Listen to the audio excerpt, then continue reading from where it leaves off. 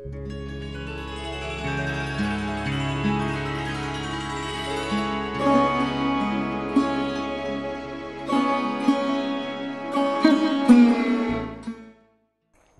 right, so let's begin with the kinematics discussion. As I said, kinematics is an auxiliary topic to differential analysis. Many of the results that we will derive here in kinematics will be eventually used in the derivation of the differential equations of motion. So kinematics on its own has usually two tasks associated with it. One of them is that we want to describe the motion of a fluid continuum and also to describe the associated fluid properties. And many of you will perhaps know, and we had mentioned it yesterday also a little bit, that there are two standard approaches within fluid mechanics with which you can do these or achieve these two tasks. One is what is called as the Lagrangian approach, and the other one is called as the Eulerian approach. So the Lagrangian approach is, as we said yesterday, is exactly similar to or exactly identical, I should say, to the solid body dynamics from mechanics that we have seen in our earlier studies. So what we say is that in a Lagrangian approach we identify a fluid particle. So what we mean by a fluid particle is that it's a infinitesimally small amount of the same fluid mass that we are following as it moves from one position to the next. So this is essentially exactly same as following, let us say, a projectile in case of solid body dynamics from one place to other. So that way conceptually there is no difference between what you know as solid body dynamics and the Lagrangian approach. So mathematically what we do is that we say that the fluid continuum is composed of a very large number of these fluid particles, which are essentially infinitesimally small masses of fluid matter, each of these containing the same amount of mass as it moves from one location to the next, and a very large collection of such particles is what constitutes the fluid continuum. So what will happen is that under the action of forces, each of these fluid particles, so to say, will keep moving, and therefore the motion of the continuum is described in terms of the motion of each of these particles. So if you want to describe the motion of the fluid continuum, you have to come up with an aggregate of the motion of each of these fluid particles. Typically you can imagine that if you want to describe a fluid continuum, you will need a very large number of fluid particles to be incorporated in your analysis. The number could be as large as 10 to the power 10, 12, whatever. So even though conceptually the idea is very straightforward and directly comes from the solid body dynamics, practically to follow each and every of these 10 to the power 10 or more particles in a real life situation, either experimentally or computationally, is essentially out of question. So you will see that usually the analysis that is done in fluid mechanics is not really using Lagrangian approach.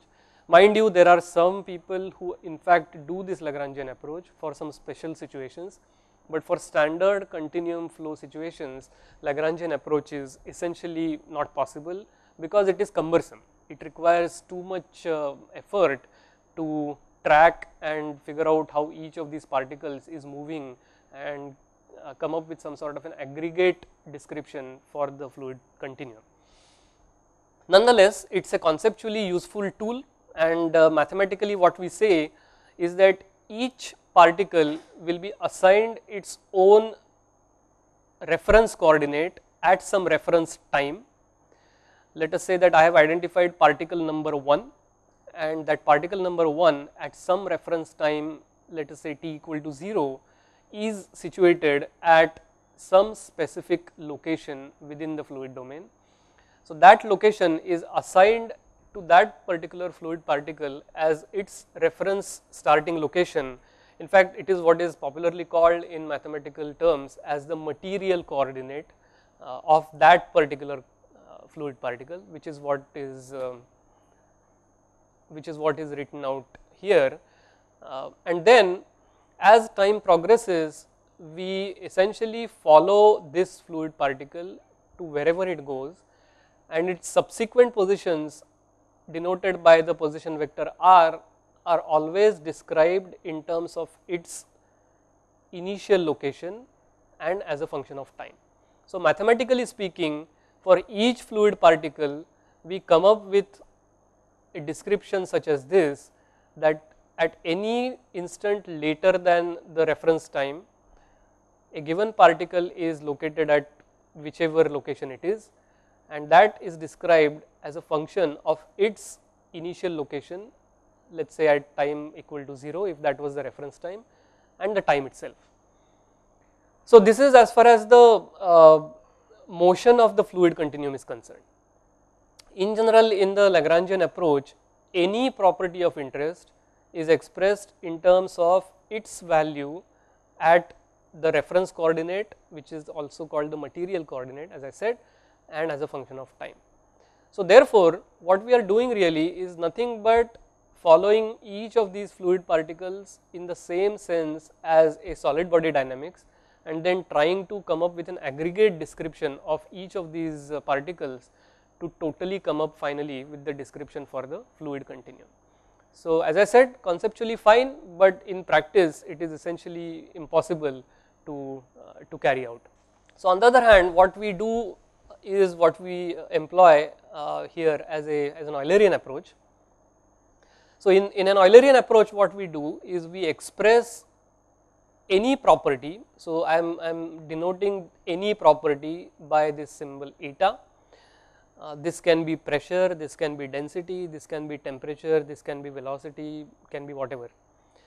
So, any of these properties is described at all positions within the domain of interest and for all times. So, mathematically we say that eta is a function of r and t, where this r actually is the position vector of all possible locations within the domain of interest, and this t is essentially all times, and that is what is written as the second sentence here, specify eta at all locations for all times. And this is what we call as a field approach in fluid mechanics, and this is the usually followed approach for most analysis. Now, what you should remember is that if you look at any particular location within the fluid domain, as time progresses, that location will see different fluid particles due to the flow of the fluid. So, at time equal to t1 there will be one particle at the given location, at time equal to t2 that particle has moved out and some other particle has occupied that position. So, in this Eulerian approach, what you should realize that the eta at a given time instant at a given location of course is the eta associated with whichever fluid particle that happens to be present at the given location at the given time. So, that way it is slightly different in the sense that we are not really tracking one particular particle, we are essentially focusing our interest on one location and simply monitoring what is happening at that particular location as a function of time, and you do this at all possible locations within the domain for all times, and that is the way you monitor the motion of the fluid continuum. The good thing about Eulerian approach is that those who are performing experimental work and measurements will realize that this is precisely what you do in case of fluid mechanics measurements. Normally when you want to measure velocities, for example in a fluid mechanics experiment, what you do is you go to a certain location and at that particular location you install a velocity measuring probe, and as a function of time the probe measures velocities at that particular location for various different times. So, that way there is a good connection between what you do in an experiment and the Eulerian approach.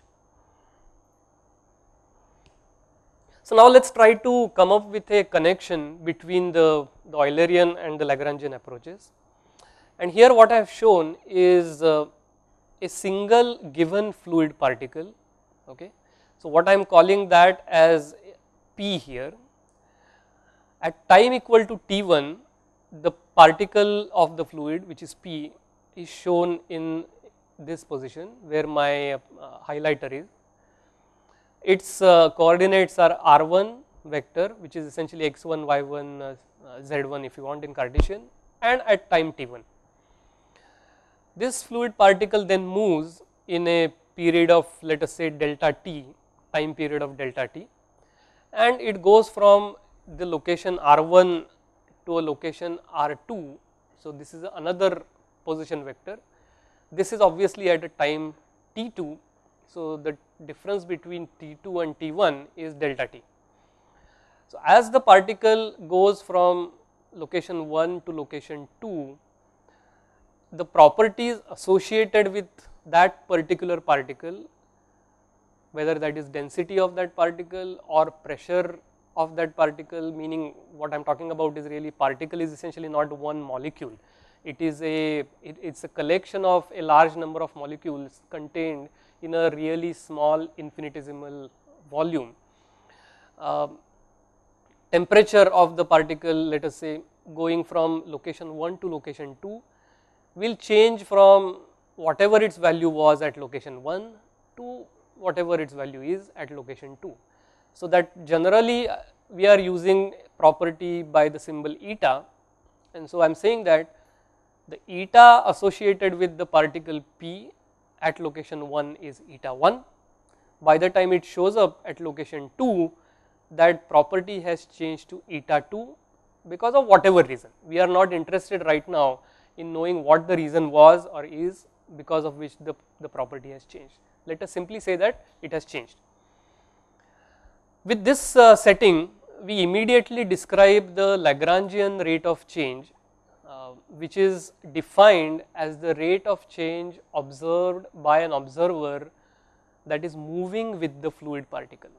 In other words, what we say is that let u be the observer, you climb onto this fluid particle or you sit on this fluid particle with a sensor that is measuring whichever quantity of interest that you are interested in, let us say temperature, and as you move from location 1 to location 2 along with the fluid particle, the sensor that you are holding in your hand will show that the quantity has changed from eta 1 to eta 2 over a time interval of delta t. Is that fine? And now with the delta t tending to 0 as usual in the limit, we define the so called material rate of change or substantial rate of change, which is essentially the rate of change in the Lagrangian approach as eta 2 minus eta 1 over delta t, and this is given a special symbol of capital D by dt of eta, and this is what we call a material rate of change or a substantial rate of change. The reason we provide this capital D dt as the symbol for this particular rate of change is to signify that we are always following the particle. Okay? So, keep this in mind that the capital D dt is to imply that this is a Lagrangian rate of change in the sense that it is the rate of change observed by the observer as the observer is moving with the fluid particle. So, that is what the substantial rate of change or material rate of change is. Let us go to the Eulerian description. We said that in the Eulerian description we describe a property at all times and at all possible locations. So, mathematically speaking, we say that eta is equal to eta of r and t, where r is a position vector and t is the time. In that sense, if you go back, in location number 1 the property was eta 1, in location number 2 the property was eta 2. So, therefore, eta 1 is written as whatever that eta function is employed at r1 comma t1. R1 is in terms of Cartesian coordinates x1, y1, z1. So, therefore, eta 1 is expressed as a function of x1, y1, z1 and t1. Similarly, eta 2 is expressed as a function of x2, y2, z2 and t2. And now, since delta t, if you remember the time interval between the particle going from location 1 to location 2 is usually an incremental time interval, meaning that we perform all these analyses as delta t tending to 0. We express eta 2 in a first order Taylor expansion about eta 1.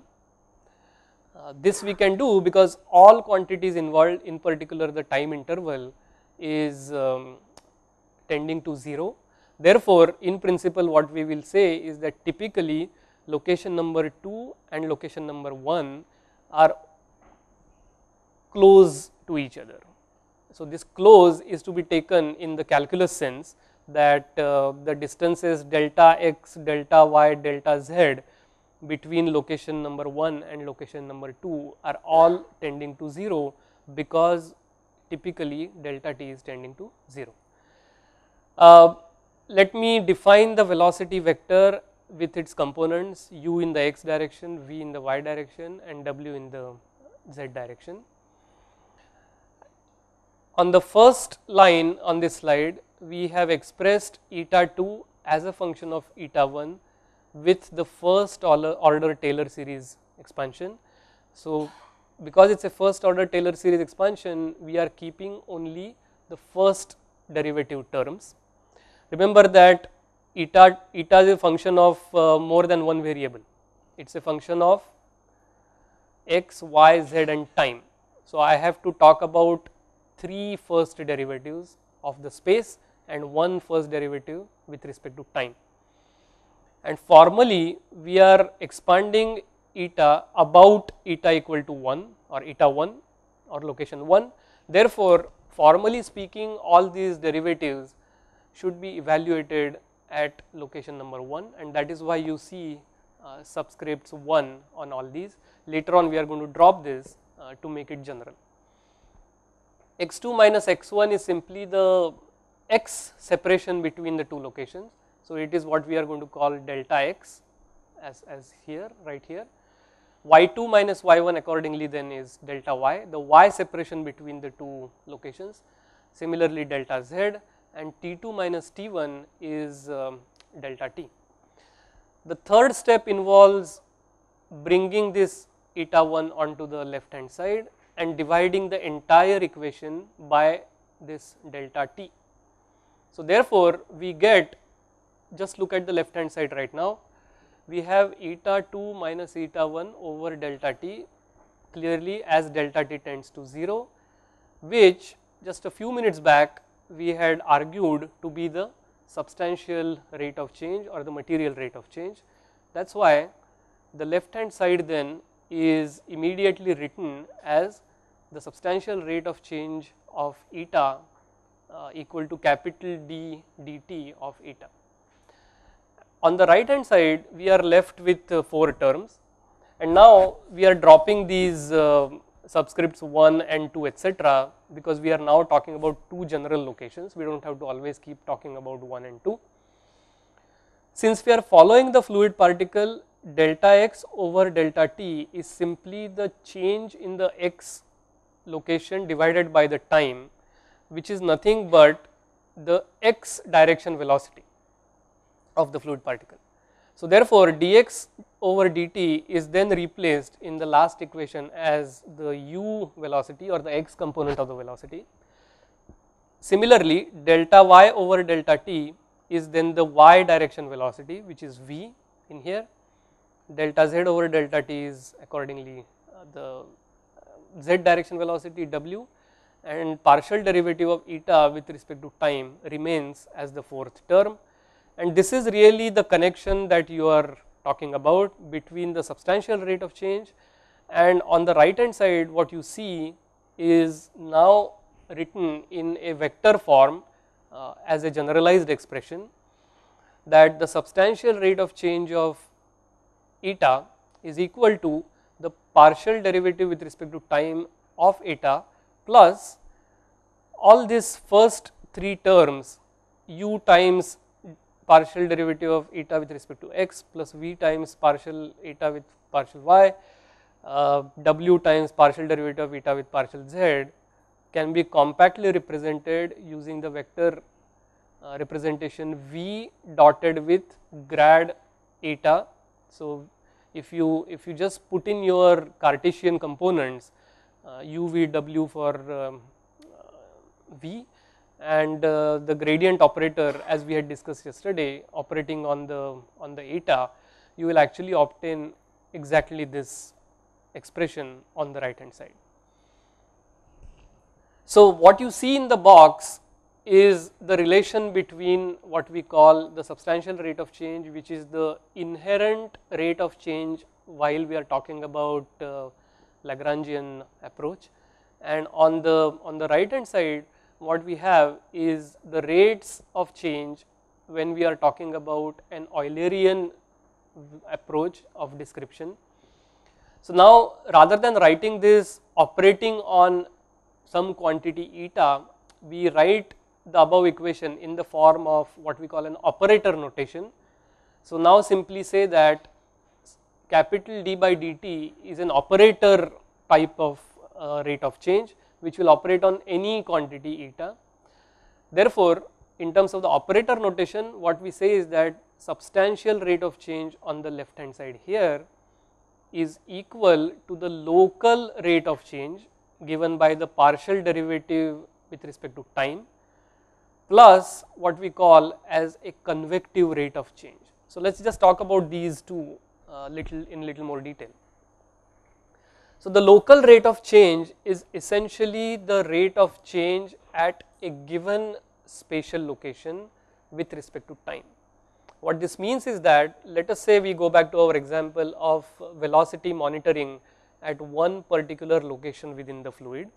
So let us say you are monitoring velocity at one particular location of the fluid using some sensor, and as a function of time the sensor is showing different values of velocity at the same point.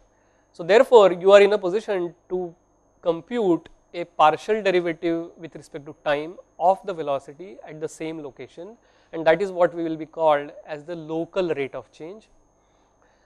The convective rate of change comes in because at the instant of interest the property eta is varying from one location to the other location, and therefore as a particle of fluid, if you are traveling with the particle of fluid, when you go from one location to the next, because eta is changing from location to location, when you are following the particle you will realize when you are holding that sensor in your hand measuring eta that you are measuring different values of eta as you go from one location to the next. So therefore this convective rate of change, which is given by the velocity dotted with the del operator, is what we call a convective, or sometimes people will also say advective rate of change.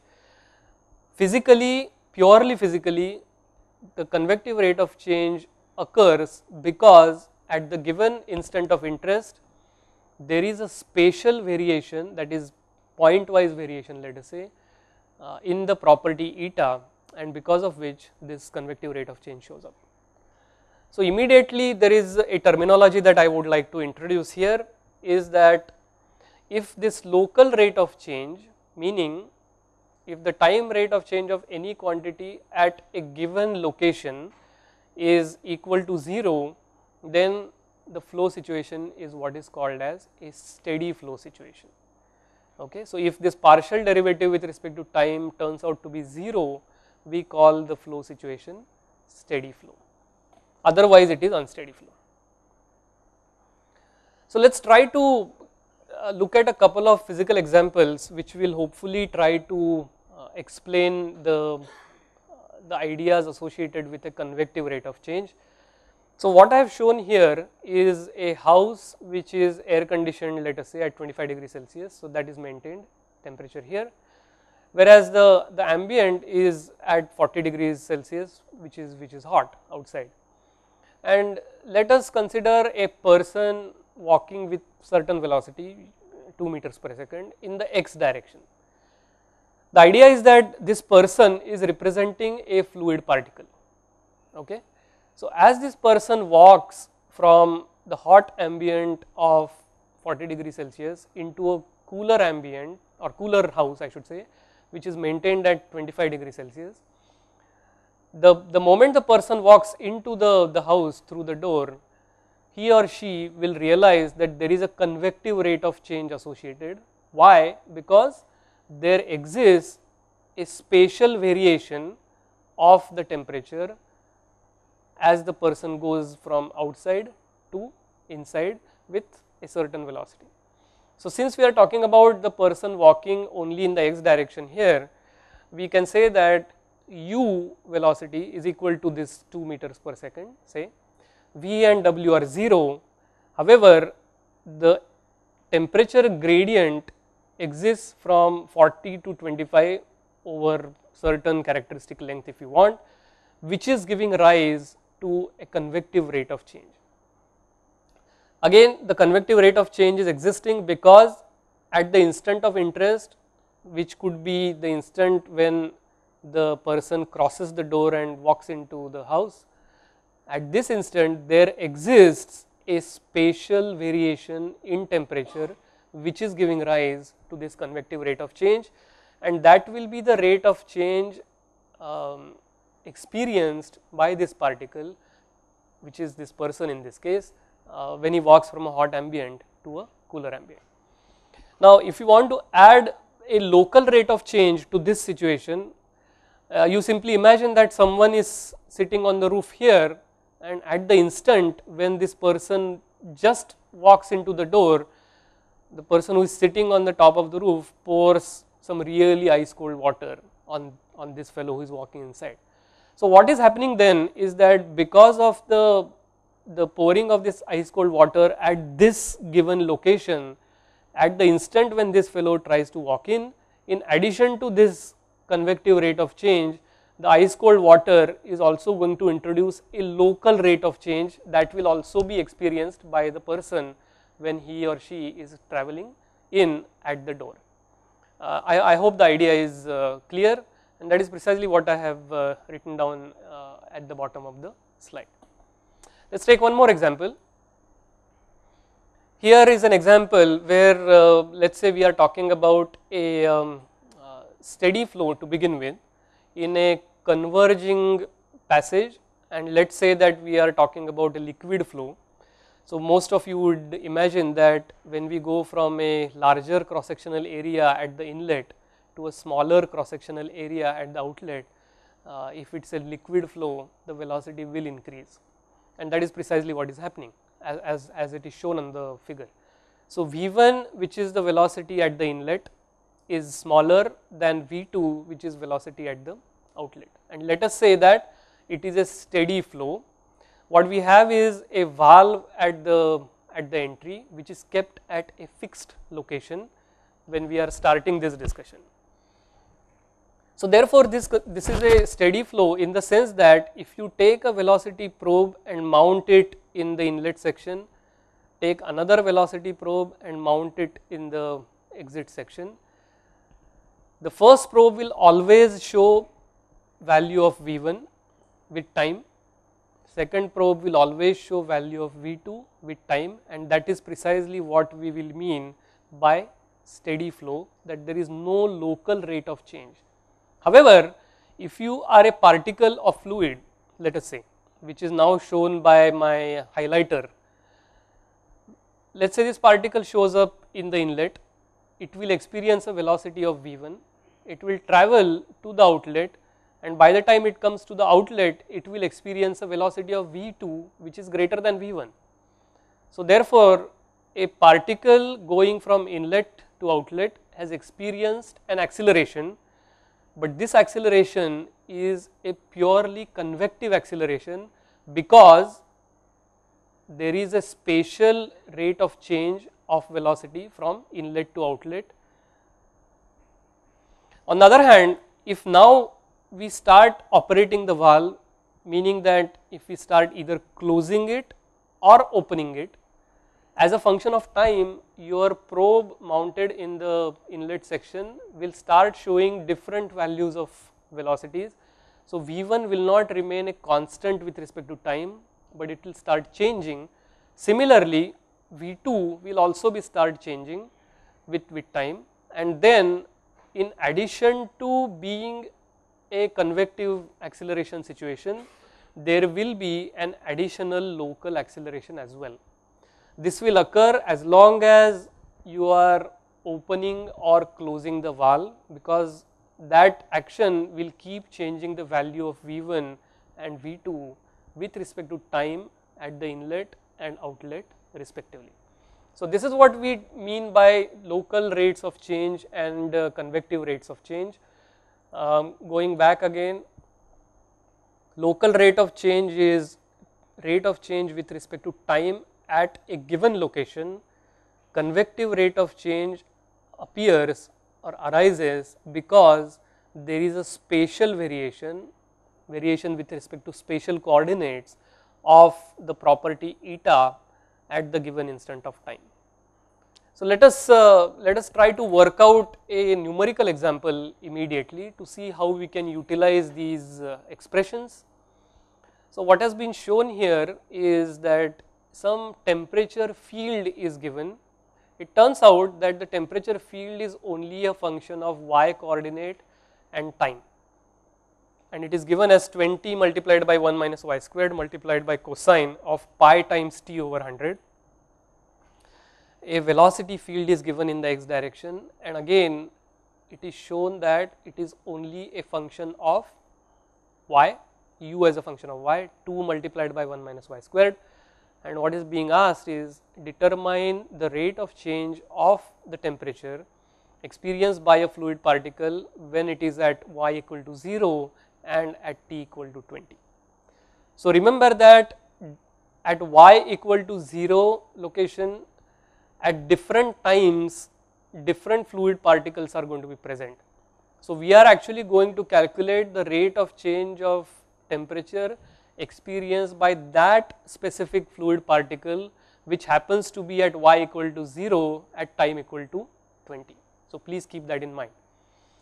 So, because the question asks the rate of change of temperature experienced by a fluid particle, we are essentially calculating the substantial rate of change, that is capital D dt of temperature, and we will evaluate this at y equal to 0 and t equal to 20.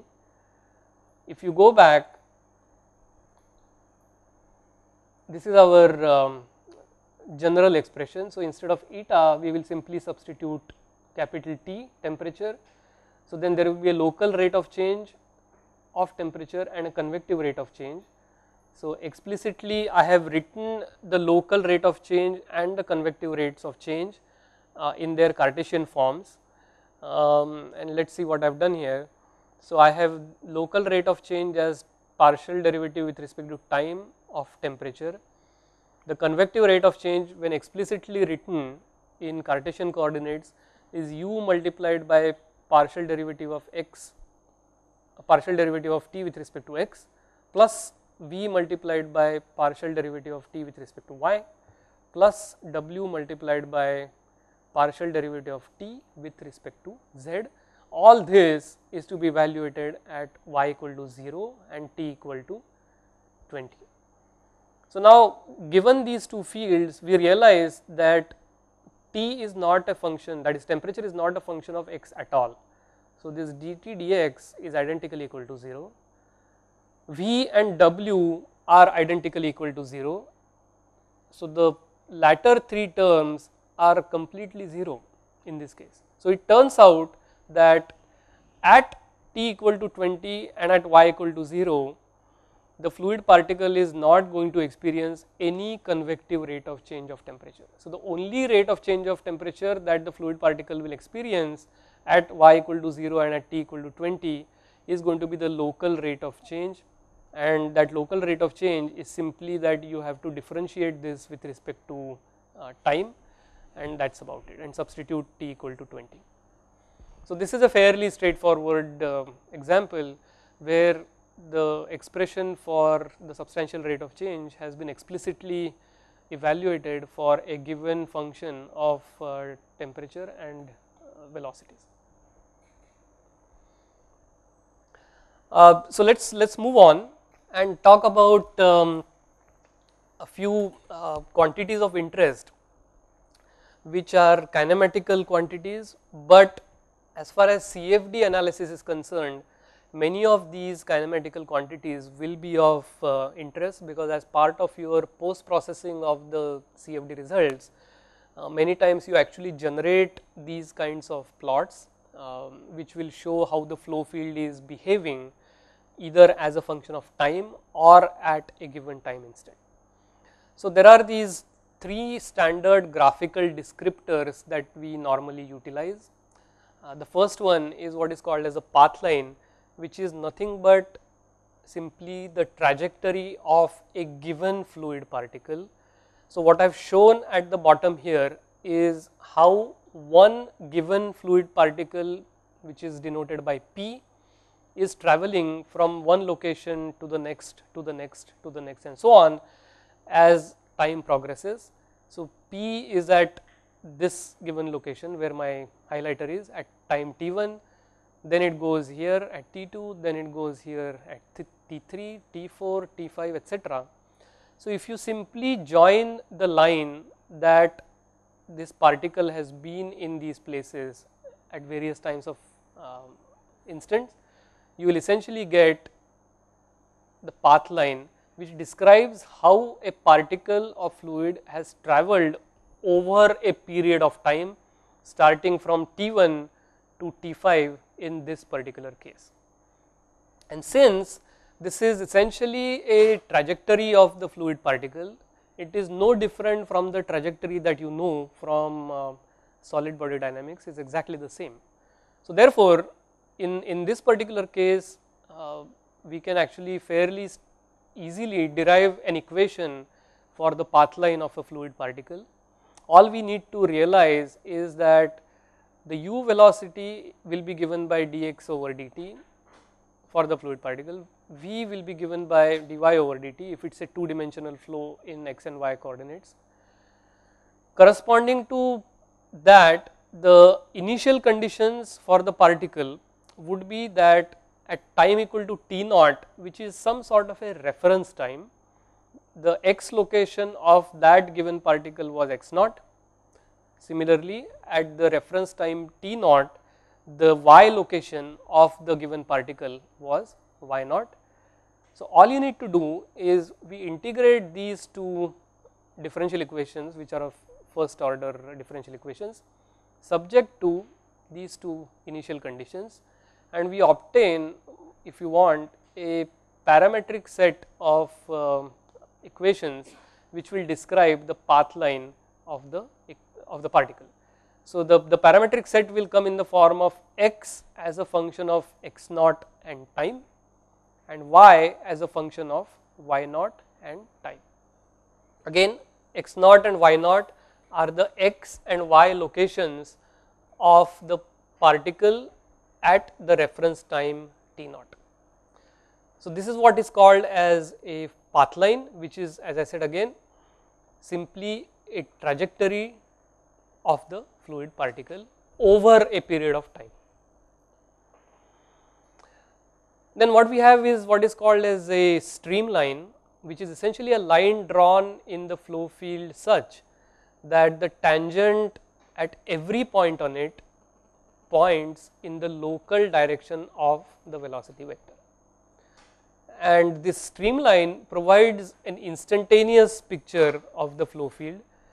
What I mean by this is that if you are dealing with a truly unsteady flow field, the velocity at each point will keep changing as a function of time, and therefore the streamline pattern will also keep changing with respect to time. So, at every instant of time you get a different streamline pattern. So, what we say is that the streamlines provide an instantaneous picture of the flow field. Clearly, if the flow field is steady, nothing is changing with respect to time, and in that case the streamline pattern does not change with time. But if the flow field is unsteady, the streamline pattern will keep changing with time. So, here also it is fairly straightforward to derive an equation for the streamline. To do that, what we say is that we consider an element or vector element along the streamline, and let me call that dr as the elemental vector elemental vector along the streamline. And because the definition of the streamline is that tangent at every point is in the local velocity vector, by definition velocity vector v and this elemental vector at any point on the streamline dr will be parallel to each other, and if we are dealing with two parallel vectors, their cross product will be equal to 0. So therefore, by definition of the streamline, vector v, which is the velocity vector, and the vector dr, which is the incremental vector element along the streamline, crossed with each other will provide 0. And if you substitute your Cartesian components for the velocity u v w and dx dy dz if you want, you work out this cross product, and what you will end up with is the equation of the streamline, which will be in the form of dx over u equal to dy over v equal to dz over w if you are talking about a 3-dimensional flow. If you are talking about only a 2D flow in the x and y coordinate system, we will have only dx over u equal to dy over v.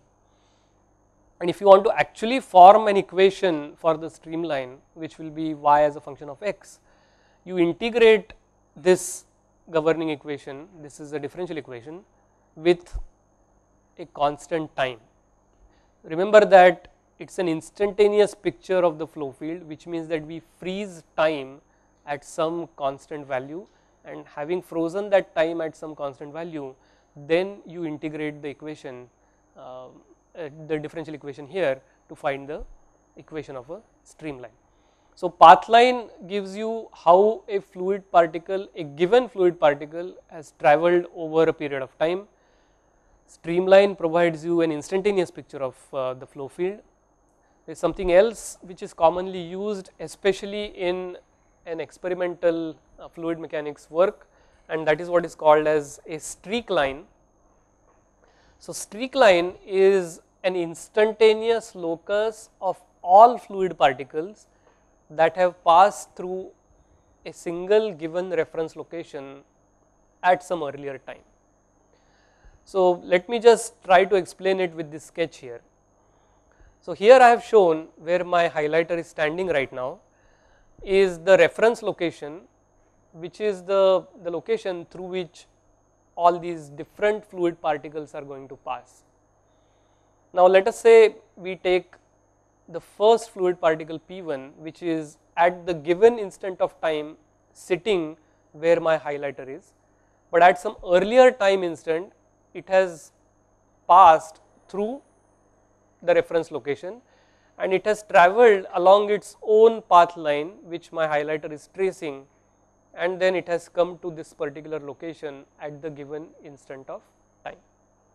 Similarly, P2 is another fluid particle different than P1, which at some previous time instant passed through our location, which is the reference location, and maybe travelled something like this and landed up here at the given time. So on for P3, P4, and P5 is the fluid particle which at the given instant of time is just about appearing in the reference location. As time progresses, it will also start travelling wherever it wants. So the streak line then is essentially the line joining P1, P2, P3, P4 and P5 in this particular case at the given instant of time. So it is again providing you an instantaneous picture of the flow field. However, in this case it is joining different fluid particles which have passed through the same reference location at some earlier instant of time. One of the most standard examples of a streak line is the smoke plume that you see if you see a smoke plume coming out of a tall chimney of either a house or a power plant or something of that sort. What you can imagine is that at the instant of time you have taken a picture of the plume, which is the smoke plume which is coming out of the chimney, and the smoke plume can be considered to be composed of different fluid particles which have passed through the opening of the chimney at some previous time instant, and at the given time instant you are basically joining all those different particles through a single line or using a single line. The streak line is something that is routinely used in flow visualization experiments. So those guys who are involved in experimental fluid mechanics may perhaps relate to this streak line. So these are the three main graphical descriptors that we utilize in fluid mechanics, and as I said, as part of your CFD post processing, many times you actually generate these kinds of lines. If you are dealing with a steady flow situation, you will more or less always generate this streamline pattern. For unsteady flows also, at different instants of time you end up generating streamline patterns. So that way these three quantities are of practical importance as well from the CFD point of view and not just as fluid mechanics entities.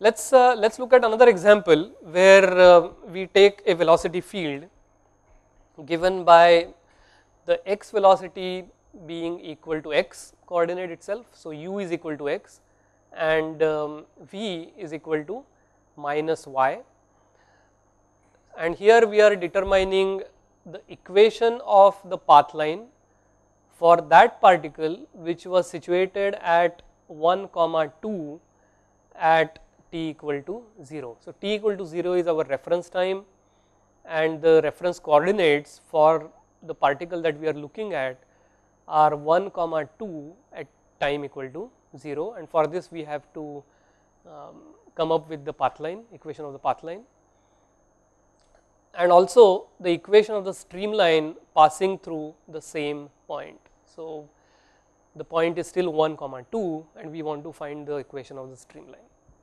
So for the path line, if you want to go back a couple of slides, remember this, we said that we will integrate dx over dt equal to u and dy over dt equal to v with the given initial conditions, which is what we are doing.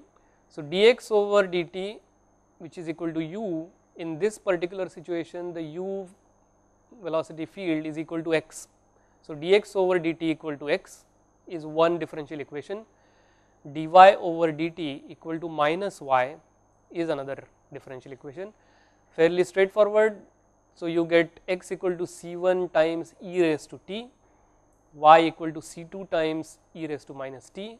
We want to find out the constants of integration c1 and c2, for which you utilize the initial condition that at time equal to 0 x naught and y naught are equal to 1 and 2. If you substitute in here, you will get c1 equal to 1 and c2 equal to 2, and therefore the parametric equation of the path line is x given by e raised to t, y given by 2 times e to the power minus t, the parameter being time here. In this particular case is a very simple example, in the sense that you can eliminate the parameter very easily and obtain a closed form relation in terms of only x and y. You can do that if you want, but let me try to go to the next part, which is determination of the streamline. Now here the flow field is two dimensional only in x and y. So what we need to do for the streamline determination is that we need to integrate dy over dx equal to v over u from here. So dy over dx will be equal to v over u, this dz and w does not show up here at all, and v velocity in this particular case is minus y, u is x, again very straightforward. Integrate this, use the coordinates of the given point which were 1, 2 here to find out the integration constant, and what you will see is that the equation of the streamline will come out as x multiplied by y equal to that constant which happens to be 2. So, xy equal to 2 is the equation of the streamline, and x equal to e raised to t and y equal to 2 times e to the minus t are the parametric equations of the path line. If you eliminate time from the equations of the path line, you will actually see that the equation of the path line is exactly same as this equation of the streamline. If you eliminate t from here, you will get that the equation of the path line is also x multiplied by y equal to 2, which is same as the equation of the streamline.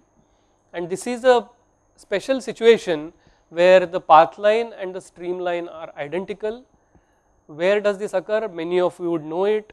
If the flow is steady, we will see that the path lines and the streamlines, and in fact the streak lines also, even though we haven't considered them here, they will be identical. So, going back to our original velocity field, you realize that there is no time dependence on for the velocity field. So, it is time independent velocity field, which means that it is a steady velocity field. So, for steady velocity field, what you will see is that the path line and the streamline will actually turn out to be the same. Let me mention here that the equation of a streak line can also be generated. It is a little more involved process, and for the present course we are not going to get into that detail. If you were to obtain an equation of the streak line as well in this particular case, which is a steady flow situation, you will see that it is identical to this xy equal to 2. So, this was about path lines, streamlines and streak lines, what they mean, and given such simple velocity fields, we are in a position to evaluate the equations in a closed form. Obviously, when you do a CFD analysis for a complicated flow pattern, the velocity field will not be as simple as this, such as what we have shown here. So, there, in order to generate the streamline patterns and so on, you will have to do some numerical manipulation. In fact, it turns out that many of the plotting softwares that people use today, some of the popular ones are TechPlot or MATLAB even, they may be able to directly give you the streamline patterns once you provide the raw velocity field data. One way or the other, the point to be noted here is that streamlines, streak lines and path lines are important quantities, not only from a fluid mechanics point of view, but from a CFD point of view as well. You will end up generating streamline patterns more often than not whenever you are doing a CFD analysis. This was first part in the discussion of kinematics. What we have talked about here is so far the two different approaches of description of fluid motion. One was the Eulerian approach, which is the more common approach. The other one is the Lagrangian approach, which is, although simple to appreciate, practically it is very difficult to follow. We have come up with the connection between the rates of change that are inherent in Lagrangian approach and Eulerian approach. So, in the Lagrangian approach, what we have is the substantial rate of change. In the Eulerian approach, what we have are the convective rate of change and the local rate of change, and we saw that the substantial rate of change is equal to the local rate of change plus the convective rate of change. We saw that if the flow field is steady, the local rate of change is 0, it is non-existent, and toward the end we saw that there are three graphical descriptors which we call path line, streamline and streak line, which are important not only from fluid mechanics but from a CFD point of view as well. There is a good chance that next week, when the second part of this workshop is going on, you will see several of these streamline type patterns for the fluid mechanics problems that will be discussed.